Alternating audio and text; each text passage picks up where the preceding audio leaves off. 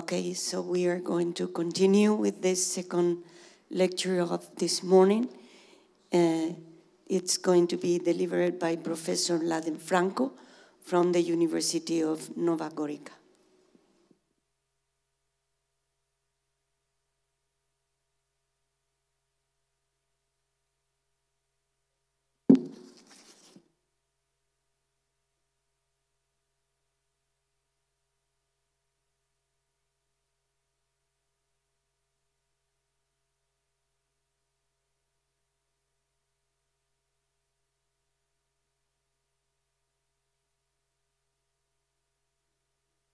Hello? Yeah. Yeah, now it seems to be working.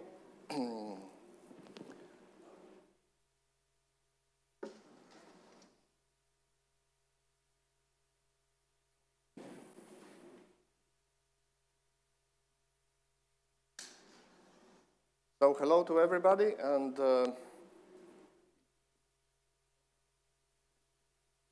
welcome to this second session of this still morning.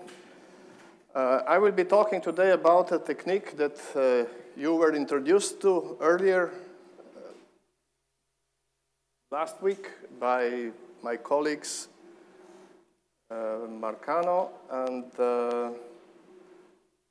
Professor, where is Umberto to help me, from Mexico, about thermal lens spectrometry. This is a technique which is basically complementary to what you have just heard about the fluorescence spectroscopy. Yeah? So in thermal lens spectrometry, in principle, we don't like fluorescence. And I'm sure you know already, because we are losing the absorbed energy through fluorescence. We don't like the emission. We like the conversion of the absorbed energy into heat. And this is where the thermal comes from. And by changing the optical properties of our samples, which means the refractive index, we create something which is similar to a real optical lens, and we use it for highly sensitive detection in chemical analysis. So the introduction by my colleagues who work in this field was, I'm sure, very, very, from the physicist's point of view.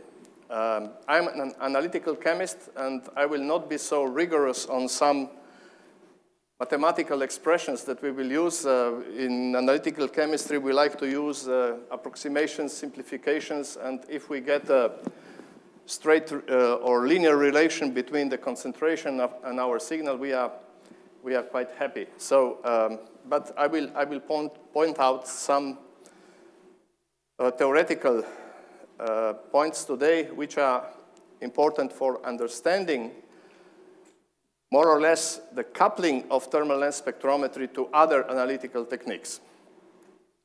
And to understand this, I have listed here some requirements for analytical methods in what I call here biochemical analysis. Bio comes from the title of this winter college, which is something related to bioimaging, yes? So this is not really analysis in biochemistry, but is chemical analysis related to biosystems. We will see tomorrow applications for the analysis of, let's say, fluids in single cells, different biological fluids, different toxic elements which are relevant for, which are related to health, also to food quality, if you want. There is a long list of potential applications in what we call here biochemical analysis. So first, of course, with advancement in science, with, let's say, new frontiers which are set in front of us, we are very frequently facing the problem of sensitivity. So to make new discoveries, usually we need to deal with the limitations in sensitivity of the instrumental techniques which are available to us. Then secondly, very important, particularly in respect to biochemical analysis, is the selectivity. We must be sure that what we are detecting is not just something in our sample, but it is really the compound that we are targeting. And finally, I would like to focus to new approaches in chemicals analysis, which have a lot to do also with the cost efficiency, but mainly they are related to sample throughput.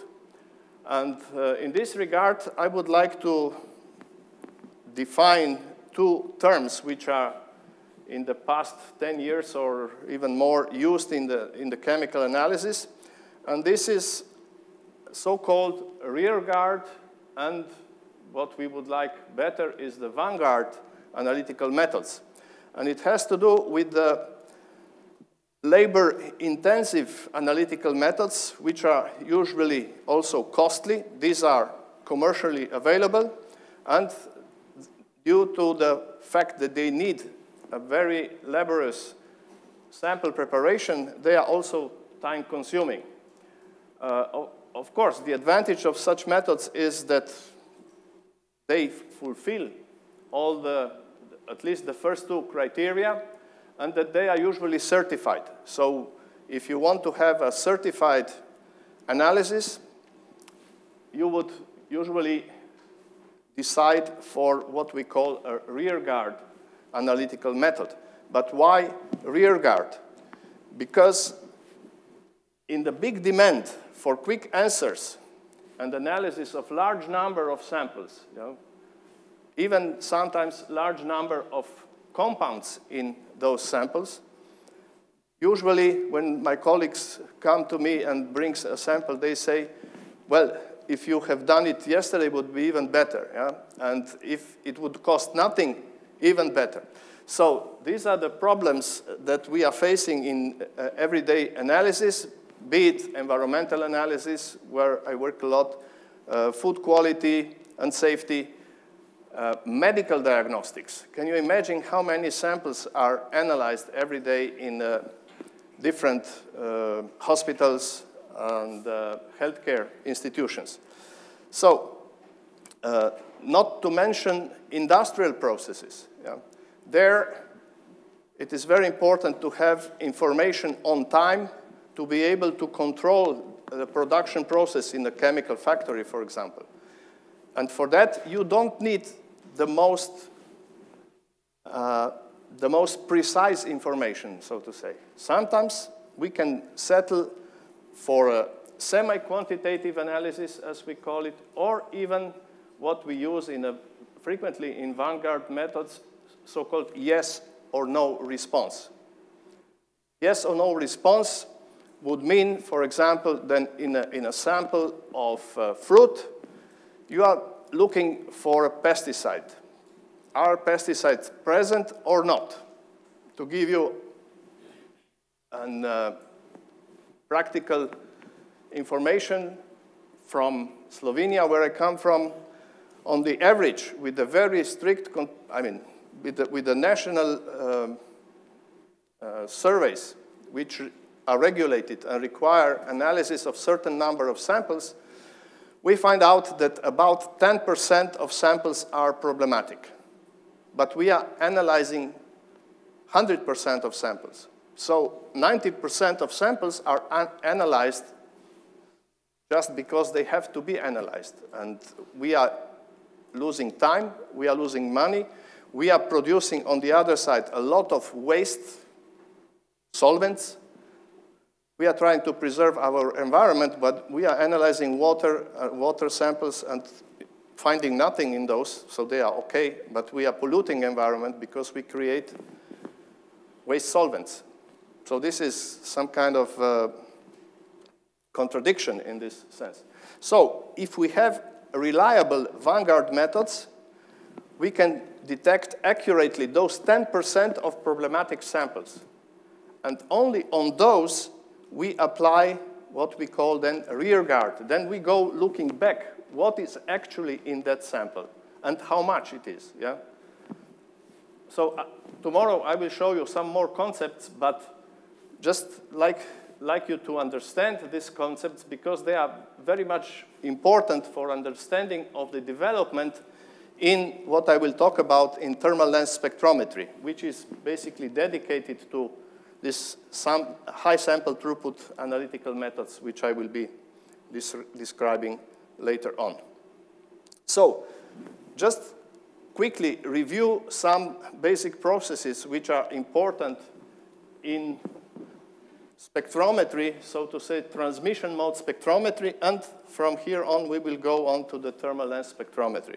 So, in the transmission mode spectrometry, such as spectrophotometry, for example, or infrared spectrometry, usually we have a sample and we measure the intensity of incident light here, which we call I0, and the intensity of the transmitted light. Yeah? And this is governed by the very famous Beer-Lambert's law, at least famous to analytical chemists, which says that the absorbance of the sample equals the negative log of transmittance, which is the ratio between the outgoing and ingoing light intensity. Here you can notice immediately that while physicists prefer to work with the natural logs, in analytical chemistry we work with the decadic logarithmic system, and therefore frequently you will see this 2.303 factor in the equations, which derive, and we have it here already immediately, which derive from the transformation of the natural log of the decadic to natural log, basically. For low absorbances, we can develop the exponential function. So I equals I0 to the e to the minus what we would call absorbance. Yeah? This one can be developed into Taylor series, and for small values of A, we can then take just the linear term of this series, and under such conditions, we can say that absorbance, which in chemical analysis is defined as a molar extinction coefficient times the optical interaction length times the concentration, equals the relative change in the intensities of the incident and outgoing light. This is one of the approximations that we will make in our further discussions. And of course, absorbance, this relative change, which is given here, is multiplied by the conversion of logarithms factor 2.303.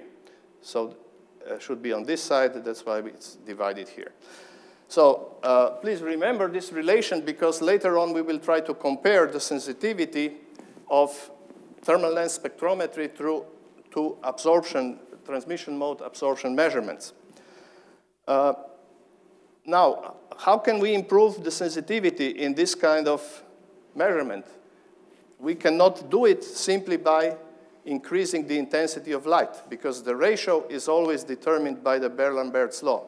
So we cannot use, in the transmission mode, we cannot use this very powerful tools such as lasers. Yeah? Increasing the light intensity, which would be given by a laser, doesn't help in this respect. So what do? We look for the lost photons. See, here there is much less photons than on the incoming side, and this was explained by our previous speaker about the fluorescence. So if we are looking about the emitted photons after the relaxation process, those photons, the intensity of this radiation is directly proportional to the incident radiation. And this is what makes fluorescence such a highly sensitive analytical technique. Similarly, if there is no radiative emission, the absorbed energy is converted to heat. And this changes the temperature of our sample. And of course, the change in the temperature is proportional to the incident radiation. More power we put in, higher the temperature in principle.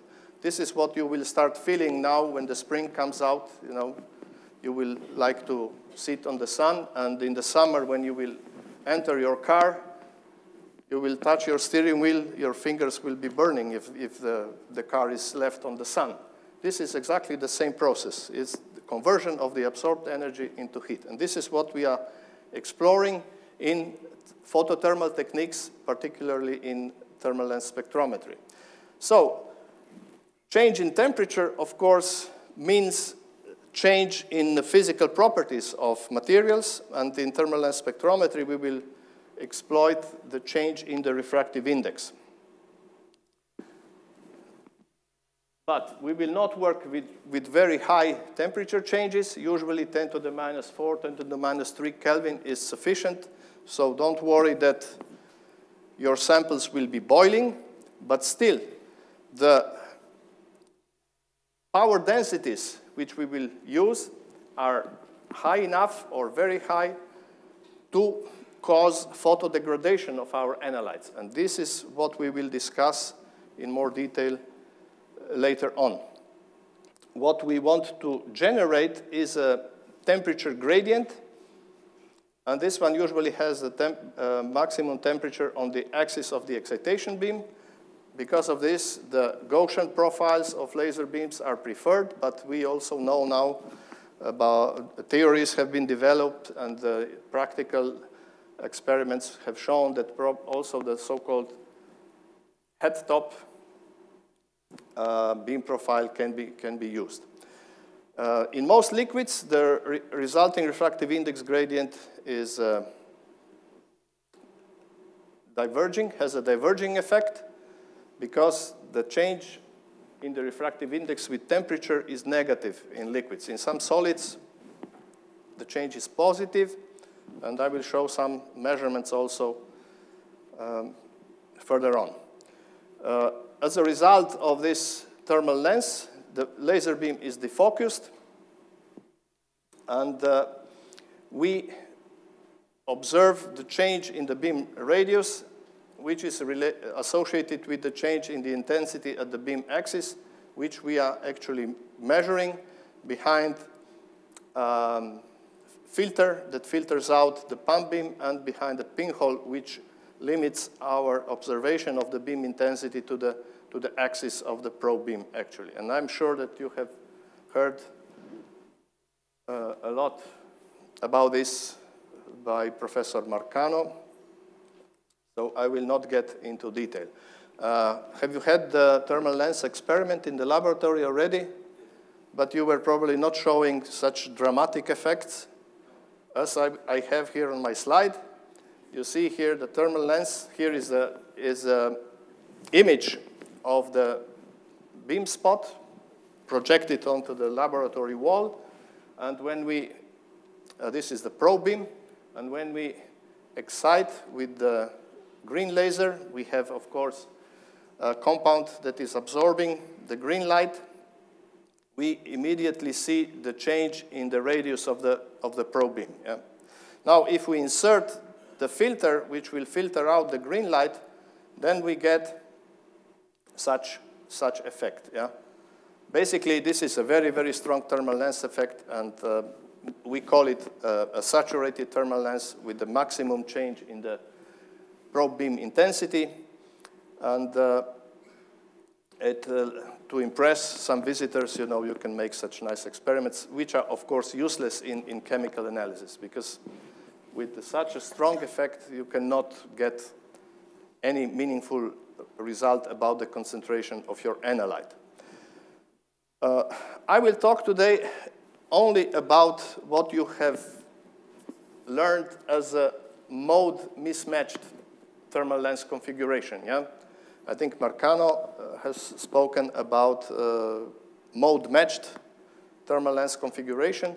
Mode mismatch means that we will focus our pump beam into the center of the sample, and the temperature gradient will be created as shown by this, let's say, changing red color.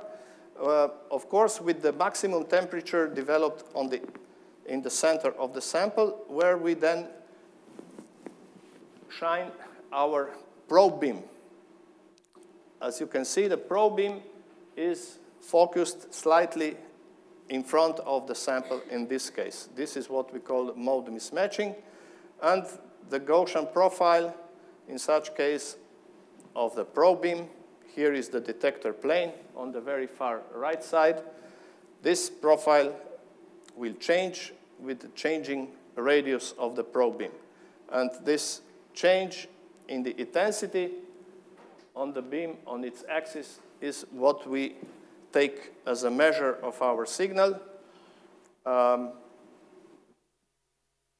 be strict, we should speak about the relative change, and this is what students sometimes forget. They just take the signal from the lock-in amplifier, which is even not exactly the same value as you should get from an oscilloscope, and they forget that if they insert another filter, the I0 will drop, and the relative change will remain the same, while the lock-in will show you a lower signal. And then they come, oh, we have lost sensitivity. What do we do? Also, if you put your detector further, the intensity will decrease because the radius increases. Same story. You should always take care of measuring the initial beam intensity so that you can relate it to the relative change in a beam intensity, which is proportional to the concentration. We can do a lot of nice images about the beam profile. This is the initial probe beam profile, and this is the probe beam profile after the excitation. We see the decrease of intensity on its axis. And we can even find different theoretical descriptions which describe the time dependence or the evolution of the thermal lens signal with time during a single excitation. As I said, in chemical analysis, we prefer simple relations, and we like to simplify.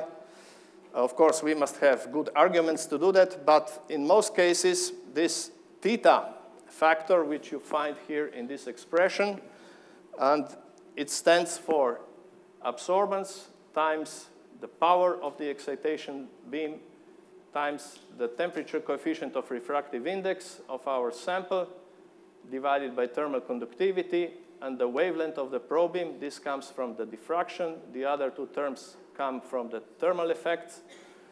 So in most cases, the absorbance is so low, we are measuring absorbances on the order of 10 to the minus 6, 10 to the minus 7.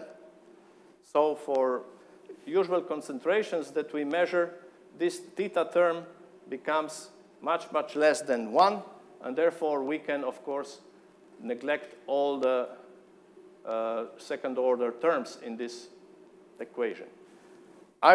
In the continuation, I will also speak frequently about the so-called steady-state thermal lens.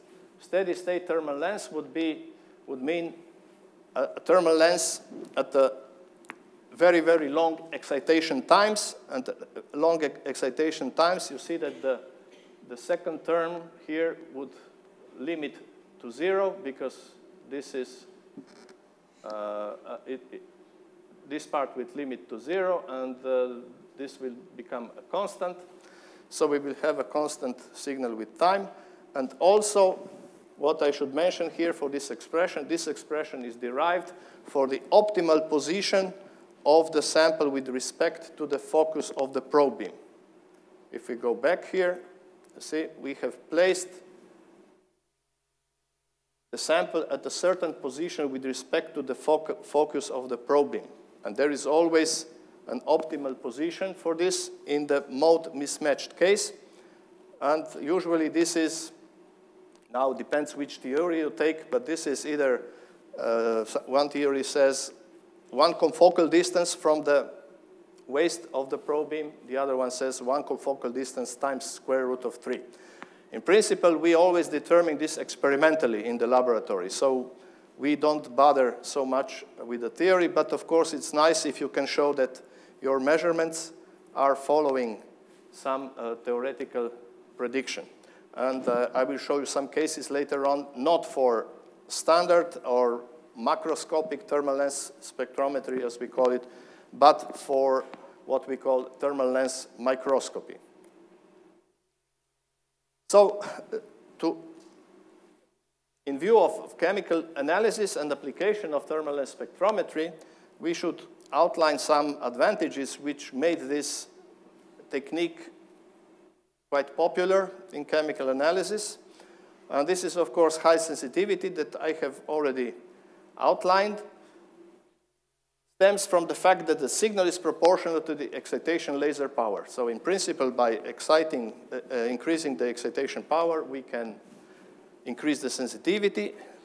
As we have seen, it also depends on the thermal properties of our sample. So the higher the change of refractive index with temperature, the higher will be the signal. Lower the thermal conductivity, higher will be the signal. And we will see how this reflects in the so-called enhancement factor. It has been reported that absorbances as low as 10 to the minus 7 can be measured, and this was demonstrated in many applications.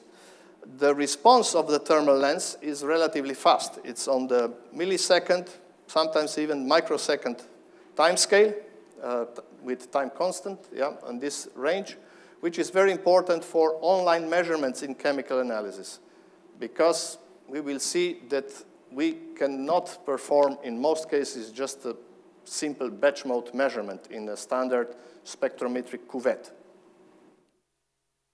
And of course, because we can focus laser beams very tightly, we can measure sub-picoliter volumes, we can probe sub-picoliter volumes, and we can perform detection in so-called microfluidic systems. Microfluidics is a big expanding field of also in chemistry, and of course it also requires highly sensitive chemical analysis and detection instruments.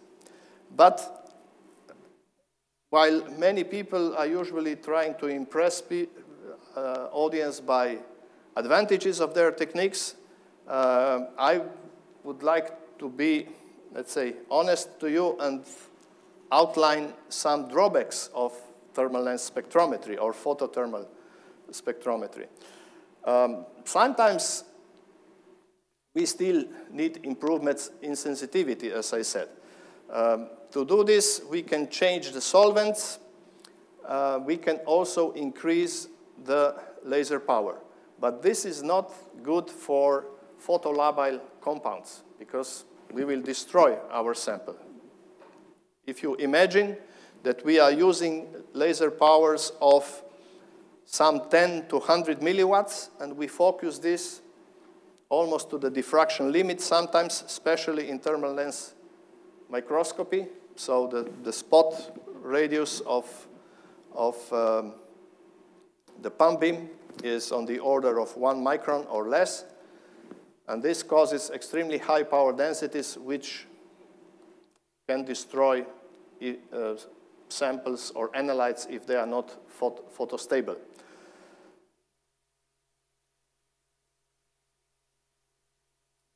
Still, we are facing the problem of laser sources.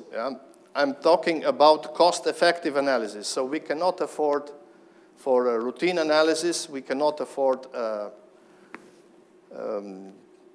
very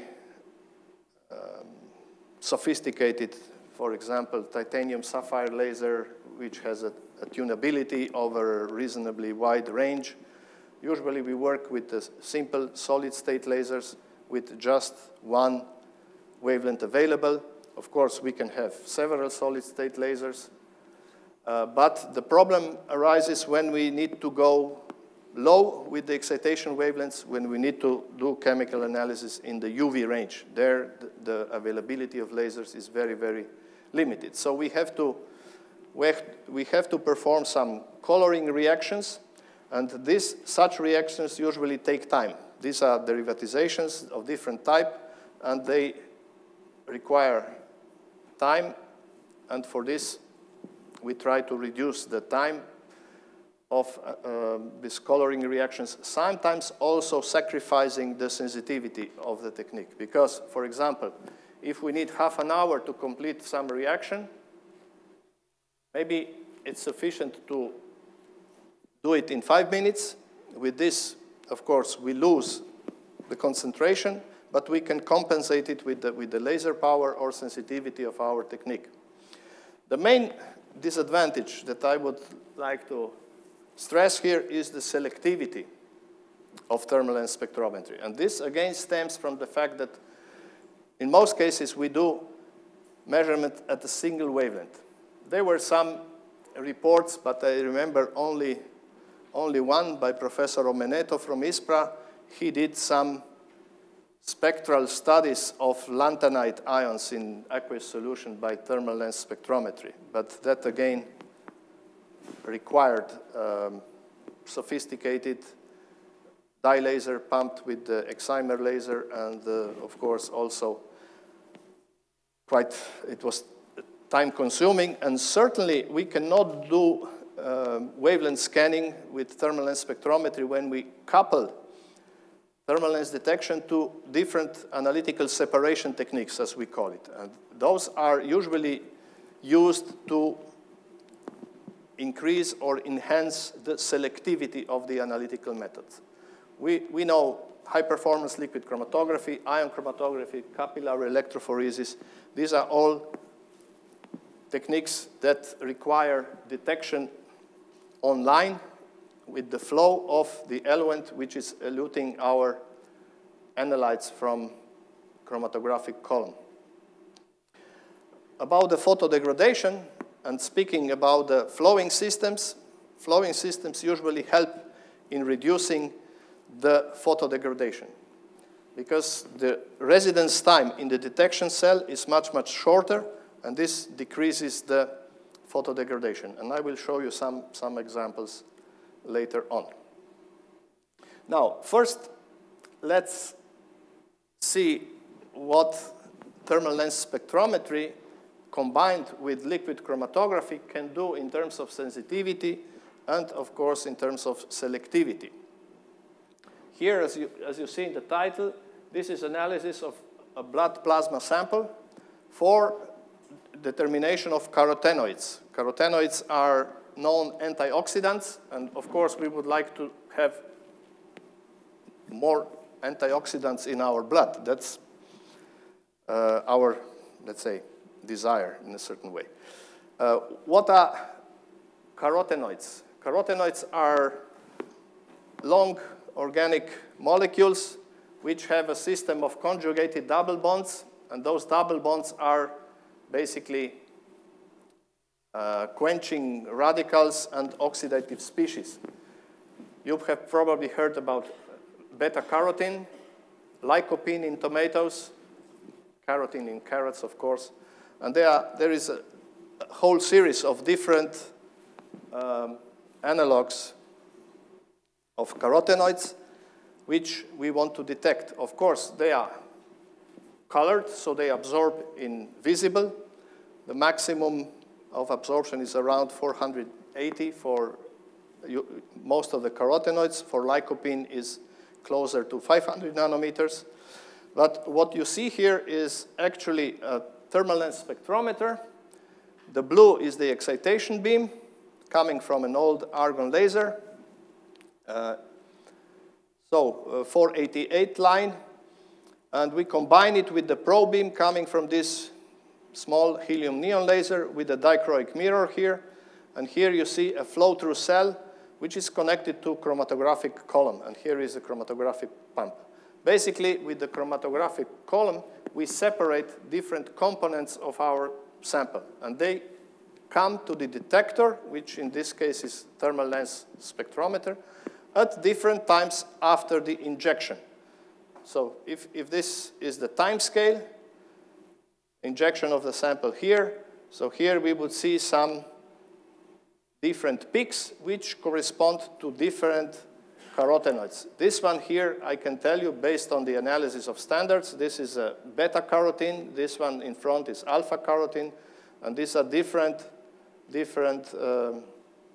isomers of lycopene here on this, at the longer retention times.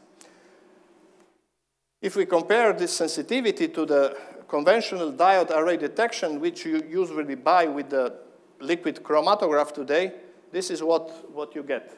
You hardly see the most intensive peaks in this chromatogram, so the analysis is much less sensitive. This was the first demonstration, one of the first applications that we have done in combination with the liquid chromatography. And since then, we are mainly focusing on thermal lens detection in the flowing systems. Here, I would like to point, because in the next step, we will look at some theory, but I would like to point at to the sample requirement and the volume requirements for thermal lens spectrometry. What we use here in this case is what I call a sample, a flow-through cell, which basically has two tubings. One is in, one is out. So our solvent is flowing into this sample cell, which is 1 centimeter optical interaction length, and the total volume of this cell is 8 microliters. So nothing special. It's very easy to focus our laser beam. The diameter of the aperture here is on the order of 1 millimeter. You can calculate based on the volume and the length. And also the injection volumes, which we use in liquid chromatography. Here you see the injector. Injection volumes are on the order of 10, 20 microliters. In ion chromatography, this goes up to 100 microliters. So here we don't have very, very restrictive requirements about sample volume and the detection volume. It will be a different situation in a capillary electrophoresis, for example, where we have a capillary here, and we have to perform detection at a certain point of this capillary. So we will be using a probe beam, and we will focus our pump beam in this direction. And so here we have a collinear propagation of the pump and probe beam, and here we will speak about the transversal propagation of the pump and probe beam. I didn't see this on the slides of Marcano, so we can spend a few minutes on this. So here we will speak about the detection volumes of much, much less than 1 microliter. Yeah? Of course, the concentration sensitivity in this case will be much higher. Here we will be able to detect only higher concentrations, but the total mass in the detection volume will be substantially decreased. And in the thermal lens spectrometry, microscopy, the Japanese group of Kitamori has reported less than 1 molecule per detection volume sensitivity. We will discuss. This is, of course, disputable. How can you detect less than 1 molecule? But we will see later on, maybe tomorrow, how this can be done. It's an average signal over a certain time, which shows you less than 1 molecule. Now, speaking about flowing samples, I'm sure that you have seen this equation in the derivation of thermal lens theory last week, but I think you have not seen this velocity term here. And this is very important because our samples are flowing through the sample cell or flowing through the capillary. And flowing means that the flow is taking your heat away. So you are losing the heat that you were generating through the radiation less the excitation of your analytes. So this is something not desired, something that we would like to be able to correct for. But immediately I have to tell you that in such collinear cases, where the flow rates are on the order, usually on the order of half a milliliter per minute up to 1 milliliter per minute, the loss of the heat because of this flow is insignificant, so to say. It's on the order perhaps of a few percent only, while here in this case you see that the interaction length is very, very short. So with the similar or even smaller flow rates, the heat is displaced very far from the excitation point in a very short time. So in this thermal diffusion equation, we must take into account the velocity term.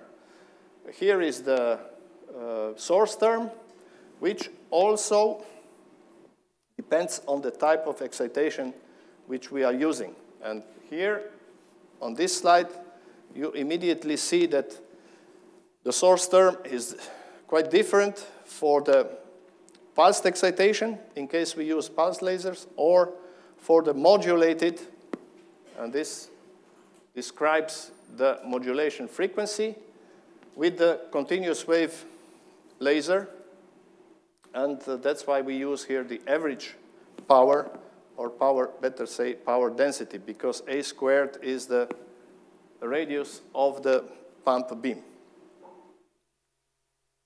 So, okay, let's go back now to the very quickly to the expression of thermal lens signal.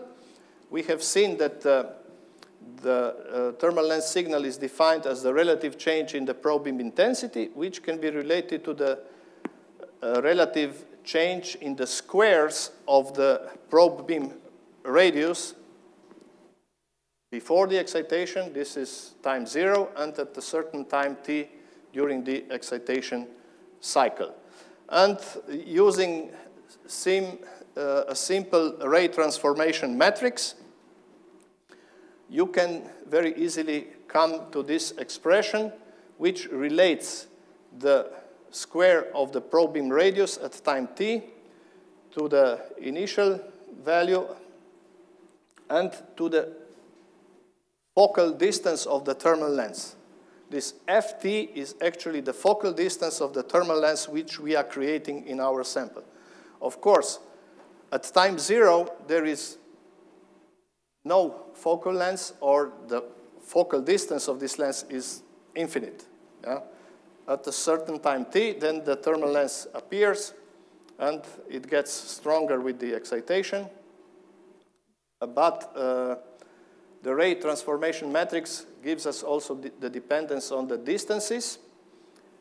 Z1 is the distance between the focal point of the probe beam to our sample, and the Z2 is the distance between the sample and the detector. Usually we work in the far field configuration, so both distances, Z1 and Z2, are much bigger than the cofocal distance of the probe beam, which also appears here in this equation.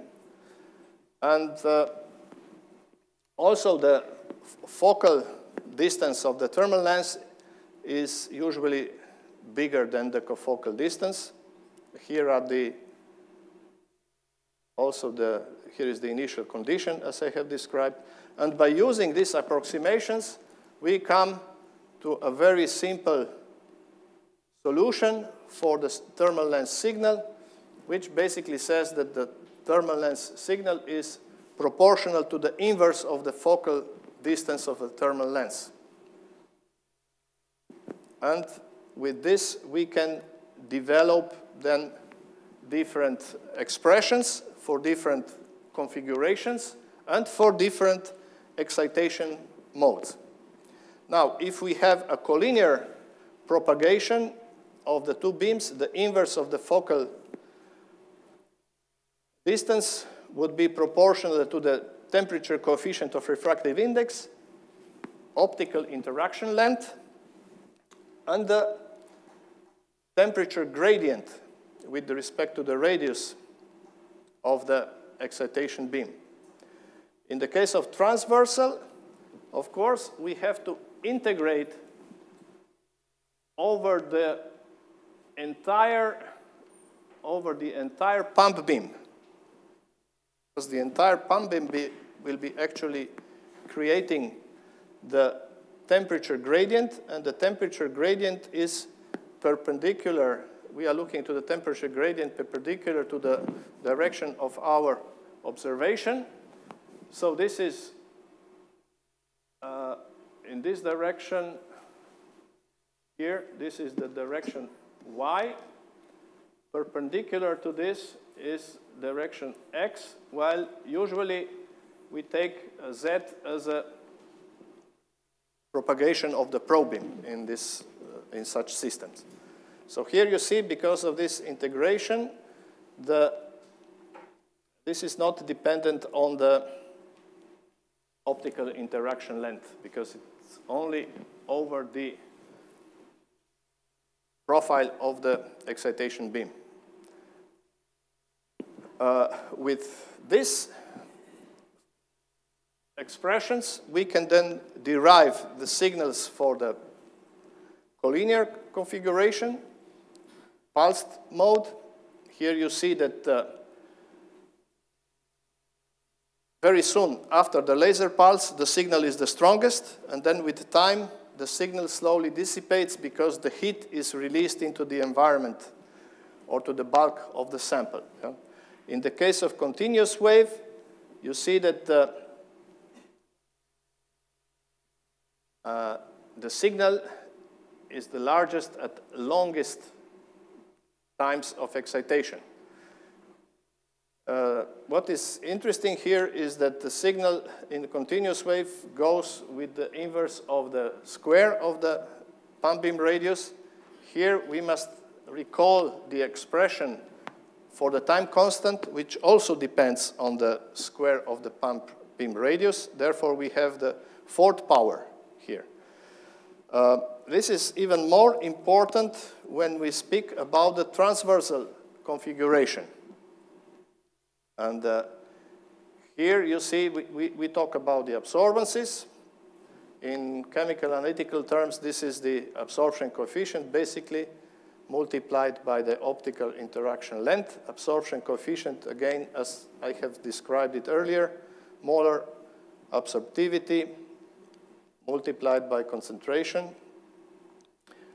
And here in this case, where we need to probe a very small sample volume, we can see, and this requires small beam radii, yeah? Small beam radius of the pump as well as probe beam, but particularly with respect to the pump, we see that given the fact that time constant is proportional to the square of the pump beam radius, we have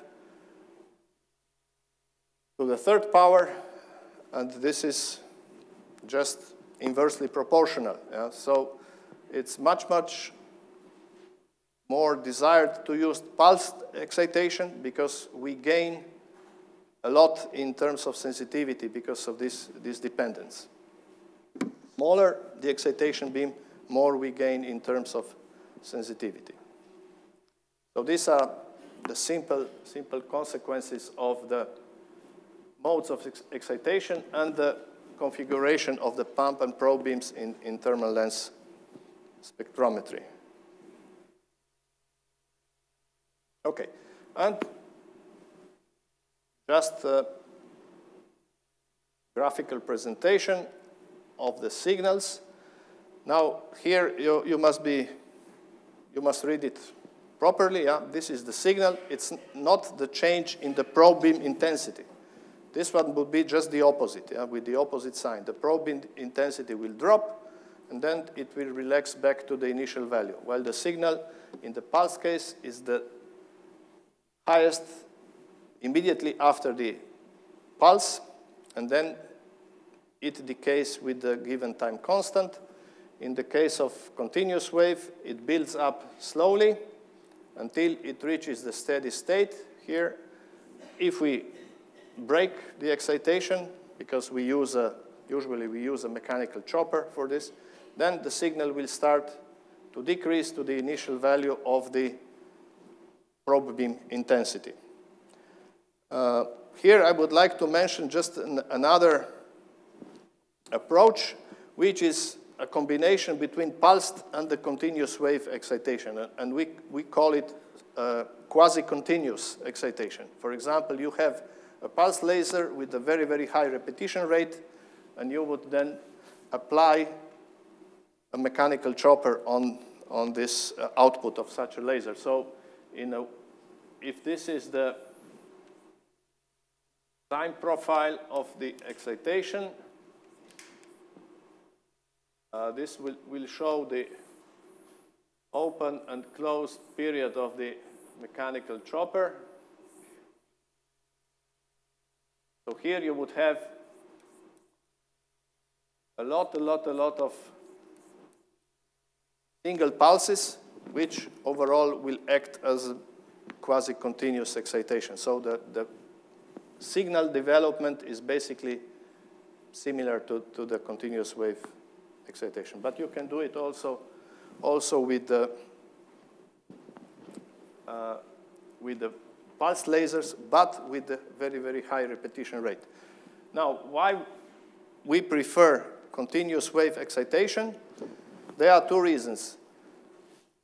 Pulse-to-pulse reproducibility with pulse lasers is not the very best. So we get a much better stability of the excitation beam in the continuous wave excitation. And secondly, we can use locking amplification, which facilitates very much the convolution of our signal and the data treatment later on.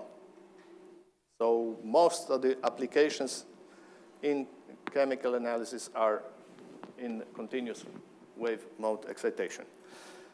Now, another look at the so-called ultra sensitivity of thermal lens spectrometry compared to the transmission mode measurements.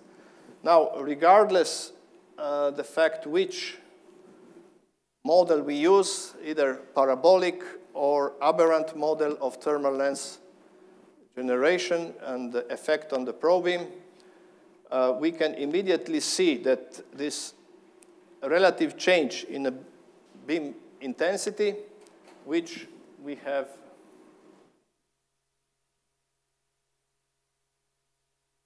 for low absorbances, we have approximated with the 2.303 times absorbance. Yeah, this is in a transmission mode for low absorbances.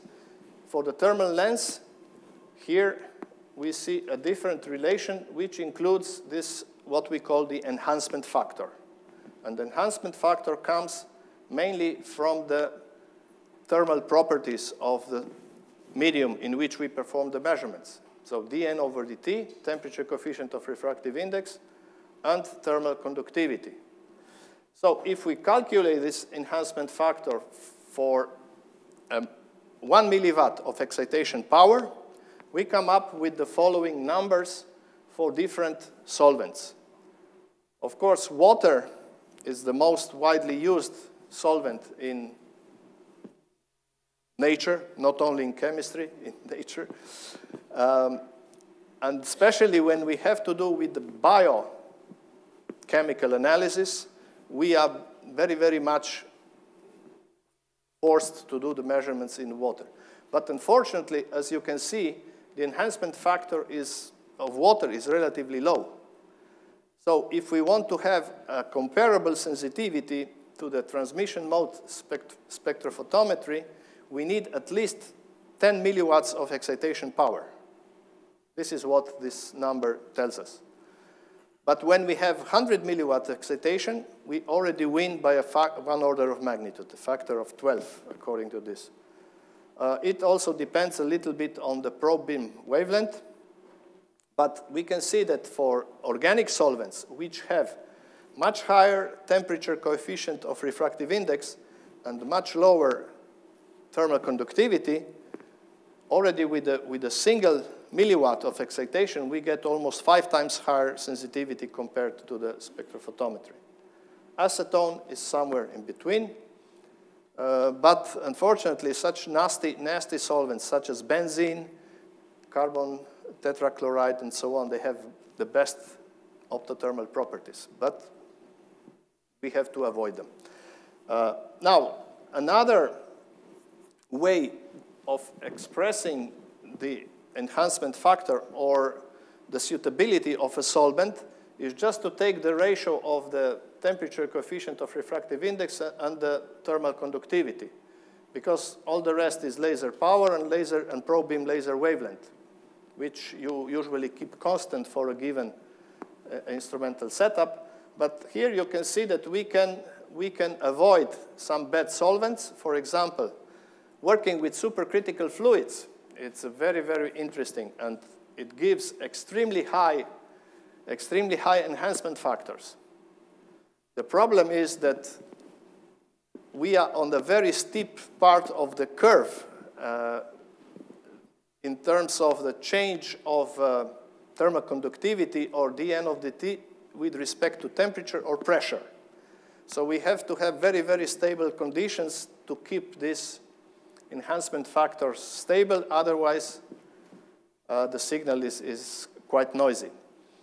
But other solvents are also interesting. Very popular lately, ionic liquids. So we have studied several different ionic liquids, like methylimidazolium salts with different anions, triflate, borofluoride, and so on, and different lengths of the alkyl chains attached to this imidazolium ring. So here you can see that with some ionic liquids, we can reach enhancements comparable to the best organic solvents, which are much less friendly to us than ionic liquids, or at least from the environmental point of view, they create much less problems. So the selection of the solvent is very important from the point of view of sensitivity of our measurements. Of course, we can do mixing of organic solvents which are mixable with water. We can use additions of acetone, ethanol, acetonitrile. But when we are going to the biological systems, again, we have to take care of denaturation and such processes. To illustrate the dependence of the thermal lens signal on thermal properties, I would like to show an interesting piece of work that we have done quite long ago. But it was the question of determining the maximum of the refractive index of water. And about, let's say 25 years ago, you could still find a very, very broad range of temperatures from, I think, +2 to negative values. And some, if you look to Lorentz equation, some were absolutely wrong already from the theoretical point of view. But still, they were published. So we have done a very nice zero-point measurement by changing the temperature of water, performing the thermal lens measurement. Here, this lighter part of this plot demonstrates the opening cycle of the thermal lens experiment. And we can see that when we go from the room temperature down, we are actually decreasing the dN over dt. Because if we have a refractive index as a function of temperature, this one follows more or less function of density, yeah? You know that the water has a maximum at 4 degrees Celsius, the density of water, and the refractive index has a very much similar behavior. So at the maximum of the refractive index, N over dt equals 0. dN over dt enters all of the equations that I have shown. So if we have a maximum, dN over dt is 0, we have no signal. And this is what we see here. So at a certain temperature, which was more or less close to 0 degrees Celsius, we observed no signal. And then when we went to super cooled water, And this was no ice, it was water. When you go into the region below the maximum, dN over dt changes from the negative to positive. So the sign of your thermal lens signal changes, and this is what you see here. Instead of photothermal defocusing, you get photothermal focusing of your beam, because dN over dt changes from negative to positive. And with this measurement, we were able to determine with quite high accuracy and precision the temperature of the maximum in refractive index, which is close to 0 degrees Celsius. So about 4 degrees shifted from the maximum of the density. Another thing that you must not forget is the contribution of the changing concentration. So that in addition to the dN over dt term, in all the equations that we have shown so far, we should include the dN over dc term. And this is important in systems where you can observe such phenomena like a Soré effect, where you have, because of the slight heating, you get the diffusion of your molecules into the irradiated area, and the concentrations are relatively high, and they can change the refractive index. But they appear at a much slower time scale. Yeah? Diffusion is a long process. Thermal relaxation is much faster process. Okay, now we have refreshed a little bit our theory and explained for some particular cases the effects of flows. We have not spoken yet about the effects of photodegradation. And here I would like to show you an example which is also important from the chemical analysis point of view, determination of hexavalent chromium. This is a very toxic carcinogen. That's why we are interested in determining very low concentrations in natural waters, different water samples, and so on. However, if you use a very high laser power, what you get is this line A here. B is the line with basically caused by the absorption of the blank. There is no photodegradable part in it. But if we consider the theoretical description of the evolution of the thermal lens, now, here we have some problem. This is what we are showing here is basically the negative thermal lens signal, yeah? Because here, this would correspond to the probe beam intensity, basically, yeah? But doesn't really matter. It's not so important. But what I want to show is that the signal doesn't evolve to the steady state condition after a certain point. It starts decreasing, and then it reaches some equilibrium value. And the reason for this is that this complex which we form to detect chromium, it's a complex with diphenyl carbazone, basically. It's a very specific colorimetric reaction. Only chromium, as a chromium-6 or chromate, as a very potent oxidant, can oxidize the reagent and form the complex which absorbs at around 540 nanometers. But this complex, or I should say all the complexes with diphenyl carbazone, metal complexes with diphenyl carbazone, are known as a photolabile.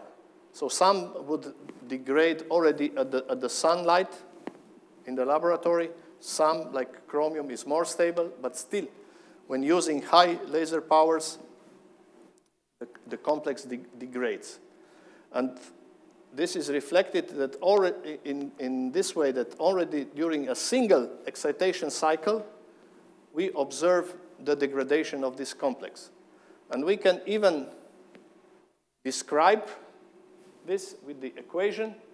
Here we have the constant of degradation rate, we have the diffusion constant, and the two concentrations. One is the initial concentration, one is the equilibrium concentration here.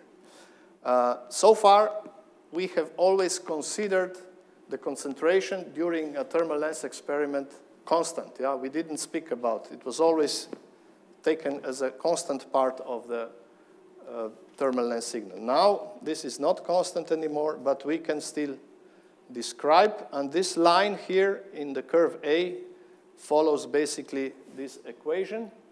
And you see that at a certain point, when diffusion of the non-degraded chromium complex into the irradiated area equals the degradation rate, at that time we obtain a much, much smaller but a constant thermal lens signal. However, we have to wait much, much longer than here. So this is an example of a photodegradation, which we have also confirmed by additional measurements in a batch mode system that shows, so if we have a standard 1 by 1 centimeter cuvette,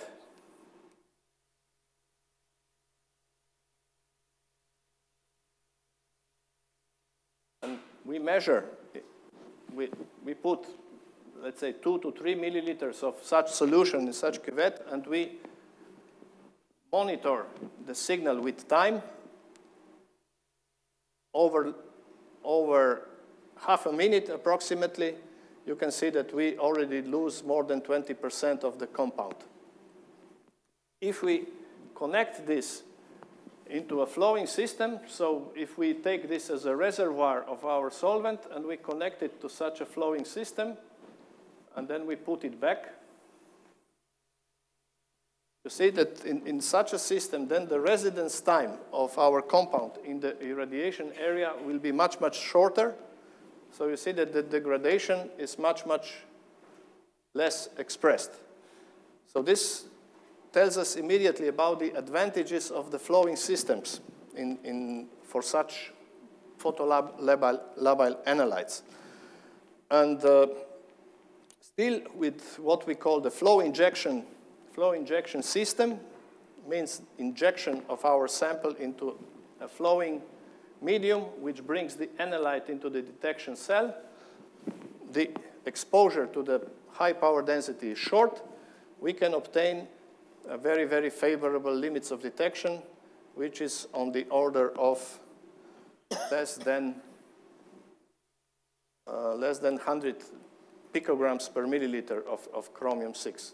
This is way below the regulatory limits, but also way below standard techniques. If I go back now to the rear guard techniques, rear guard technique for the chromium metals would be usually atomic absorption spectrometry. If you do electrothermal atomization, you could reach limits of detection of the order of probably 1 nanogram per mil, even higher if you do ICP emission, optical emission spectrometry.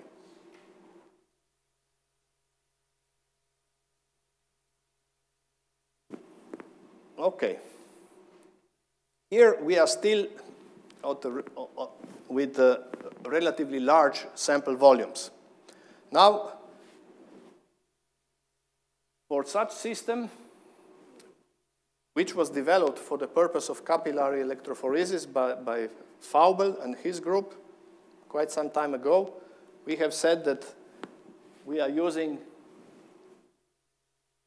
pulsed laser excitation, yeah, because the dependence on the pump beam radius is with 1/3 power, which gives us high sensitivity, but because of the low pulse-to-pulse reproducibility, we prefer to work with the continuous lasers. So for such purpose, the so-called thermal lens microscopy was introduced for detection of small volumes, yeah, with usually continuous lasers or quasi-continuous pulsed mode. Now, what is the secret of thermal lens microscopy? Basically, the principles are all the same as we described already. The only difference is that both the pump and the probe beam are focused with one and a single lens. In the case of conventional or macroscopic thermal lens spectrometry, we are focusing the pump and the probe beam with the different lenses to obtain the mode mismatch. Yeah? So, to get the mode mismatch, of course, you cannot use an achromatic lens because you will focus the pump and the probe into the same spot, which doesn't work. So you must find a specially designed lens, or usually you take a very, very old microscope. Those had standard lenses, no achromatic lenses, and what you can, because of the difference in the wavelength, you will find a mismatch in the focal points of the pump and probe beam, which are on the order of some 10 microns or 100 microns, which is sufficient to obtain the mismatch in the modes. And you can use one as a pump beam and the other as a probe beam. Since we were working with the flowing systems, we needed not a commercial thermal lens microscope, which is, you can buy it from a spin-off company of Professor Kitamori in Japan, but we have constructed our own thermal lens microscope, which gave us flexibility in changing the beam radii of the pump and probe beams. So here you see this is a probe beam, still with a quite bulky laser system with argon ion and the helium neon. And by tilting the mirrors, we could also displace the axis. We could offset the axis of the pump and the probe beams because we wanted to compensate for the heat loss due to the flowing sample. Because now we will not be coaxial with the flow, but we will be orthogonal or transversal to the flow. And this would have much, much stronger effects. More important from the theoretical point of view was our new consideration of the thermal lens effect and the thermal lens model, which is based on the fact that the thermal lens is considered usually as a thin lens in your sample. This is not true, particularly not true for the highly diverging pump beams and probe beams like in thermal lens microscopy. So we have considered our system as a series of thin lenses located at different positions along the propagation of the probe beam.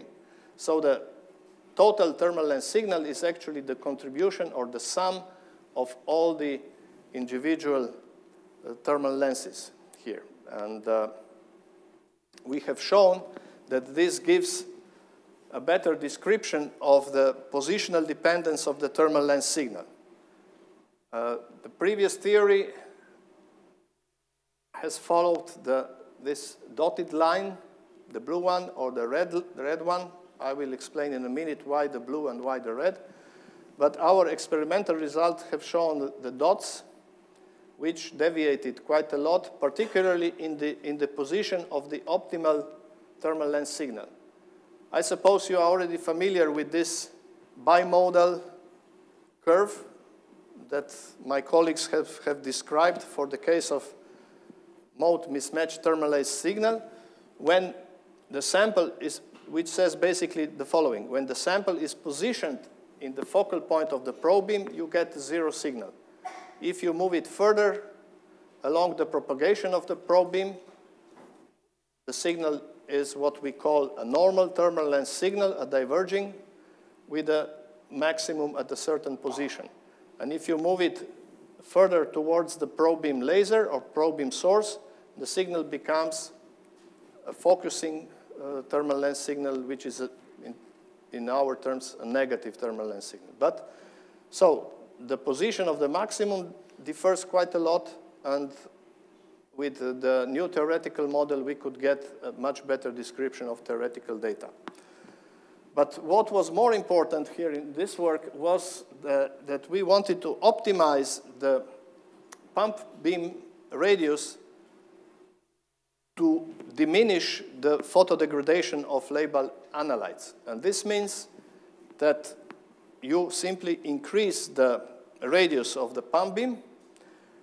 With this, we have also observed, and we have predicted this also, that by optimizing the pump beam radius, you can optimize the sensitivity for a particular sample size or thickness, which has not been done so before. Here we have an example on the right-hand side for a 2 micrometer excitation beam radius. And we were increasing the sample length with this very simple system. We just had a wedge cuvette, handmade. So by putting this displacer in between the two windows of a microscope, we could obtain different thicknesses of our samples. So just by measuring at different positions, we had different thicknesses of sample. And you can see that with this pump beam radius, we can increase our sensitivity up to about 300 micrometers sample thickness. All beyond doesn't contribute anymore to the thermal lens signal. Why? Because with the thermal lens, with the microscopic objective lens, the pump beam is so tightly focused that it diverges, and the power density at 300 microns is so low that it doesn't contribute anymore to the generation of thermal lens. So then we have thought, why don't we optimize the pump beam radius for different thicknesses of the samples? Because sometimes you have to work with 100 microns, sometimes with 200, sometimes more. Another observation in this work was that by using the diffraction limit focusing, yeah, this is 700 micrometers radius. This is almost the diffraction limit for the used wavelength. We see that we observe a much smaller signal. You see, compared to the lower power density, the signal here is much higher. In this case, it's lower. Now, we have, of course, we had to displace the sample because of the changing focal point with the radius. But in a given range, we could measure, we could find a maximum of both signals, because it's actually not important whether the signal is positive or negative. Yeah? In the same range of positions, we could measure the highest signal for 2 microns and the highest signal for the 0.7 micrometer excitation. Why this? Because you can see that for different sample thicknesses, we have a different optimal pump beam radius. So here now I'm showing the measurement points for a 100 micrometer thick sample and for a 300 micrometer thick sample, the red line. You see, of course, the longer the optical interaction, the higher signal, of course. But for a single curve, you can see that going from the diffraction limit here, by increasing the pump beam radius, you get the highest signal. And then if you increase it further, of course, the power density decreases, and you start losing your sensitivity. For the thicker sample, of course, over almost 3.5 microns radius of the pump beam gave the highest sensitivity. So this shows you that for different sample thicknesses, you can optimize the sensitivity by optimizing the pump beam radius. And usually you can calculate it from this equation. This is square root of the excitation wavelength times the thickness of your sample divided by 4 pi. This is how you can determine the optimal pump beam radius. And from the point of view of photodegradation of your analyte, a very important consequence, with 1/10 or even 1/20 of the power density of the one given at the diffraction limit, we can improve the signal by almost 40% in the 100 micrometer thick sample, or even 2.3 times, so 230% for the 300 micrometer sample. So very important when you want to achieve highest sensitivity in thermal lens microscopy and prevent photodegradation. In the past, everything was, and also when you buy a commercial thermal lens microscope, this one is usually diffraction limit focused and does not allow for such optimizations. Let's now consider the effect of velocity. We can calculate how much a certain flow velocity will affect your signal, which in principle follows the temperature rise in your sample. And you can see that at the steady state sample, we get, of course, a maximum signal. But when we start increasing the flow velocity in this direction, the position of the maximum temperature rise is shifted along the flow. And at the same time, the maximum temperature rise decreases. So we get, in principle, less thermal lens signal. So the idea is shifting or displacing the axis of the pump and probe beams in the direction of the flow. And this is demonstrated here. So we have the excitation beam, which produces the heat at this point, but the flow carries downstream. Therefore, we have to set or position the axis of the probe beam slightly downstream, as it's shown here. So you see here that the axis of the pump beam and the probe beam, the red one, do not coincide. And by doing this, we compensate for at least partly for the loss of heat, and we can obtain much better sensitivities. This is shown here, the red dots, and they even show some non-linearity, but the calibration curve has the lowest slope, even if we take into consideration this linear part here. When we go to the zero velocity or steady state sample, we have, of course, much higher sensitivity, which is shown with this black calibration curve. And when we displace and we place the probe beam at what we call the optimal, at least experimentally optimal condition, we get a higher sensitivity. We can also calculate the optimal curves for different velocities in microchannel, for different excitation beam radius. And we can see that some of them, the values, these are the measured values, do not correspond well to the theoretical values. The reason is that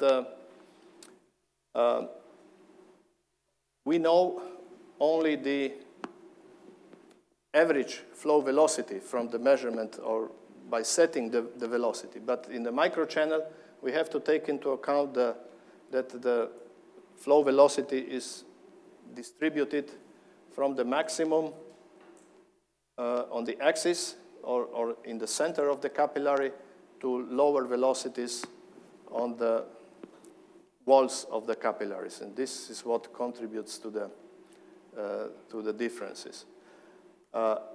In terms of effects on photodegradation, we can study this by comparing the results of a photolabile analyte to a stable analyte.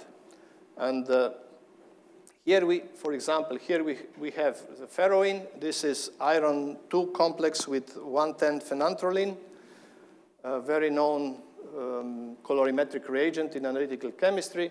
And we see that with increasing excitation power, which will cause degradation, there is no effect on the calibration line. They are linear, they are straight lines. Yeah?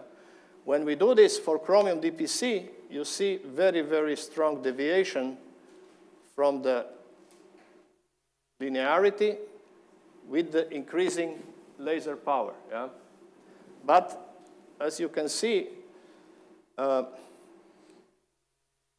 decrease, the relative decrease in the case of higher flow rate is less than in the case of lower flow rate. This can be found by comparing the slopes of the two lines for 20 and 50 microliters per minute, which consider only the effect of the flow. The flow is taking the heat away. That's why at higher flow, the slope is lower. And in this case, of course, we have to consider only the very, very lowest excitation powers, because otherwise we cannot compare the slopes. Here we have a ratio of only 1.20, which means that the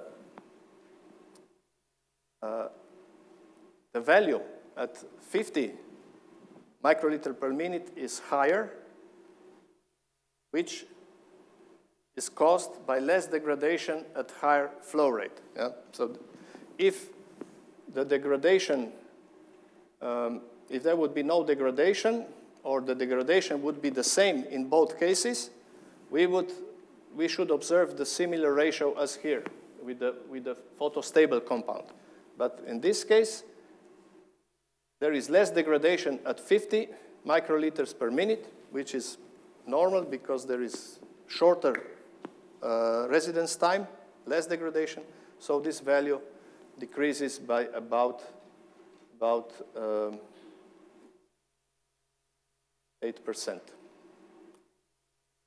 Now, the last 5 minutes, do I have 5 more minutes? Or gonna 2? Okay, everybody's hungry. Just to consider, or maybe we do it tomorrow. Huh? I would still like to spend 5 more minutes on this, so let's do it tomorrow before I bother you with all the different possible applications. What I would like to show is how can we use advantage of tunable light sources like a xenon lamp, of course with much, much lower power, but taking the advantage of some phenomena in thermal lens microscopy, which we have disregarded in the macroscopic thermal lens. This is the heat losses on the boundaries, on the front, on the rear mirror. Because the large sample, we consider the loss of heat negligible, or the effects on the thermal lens signal negligible.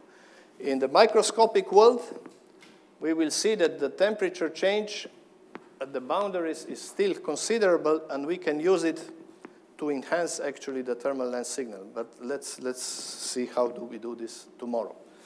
So at this time, I thank you for your attention, and if there are any questions, of course, don't be shy. Thank you very much, Professor Franko.